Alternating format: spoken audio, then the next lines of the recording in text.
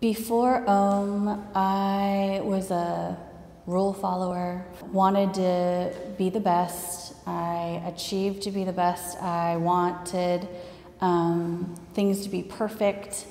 Man, I filled my life with a lot of things that I have to do. And the fun got, kicked out of life.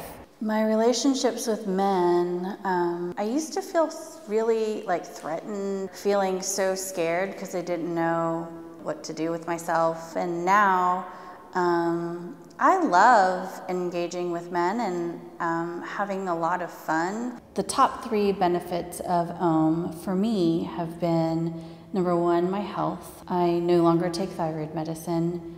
I no longer take blood pressure medicine. I'm able to manage my stress better.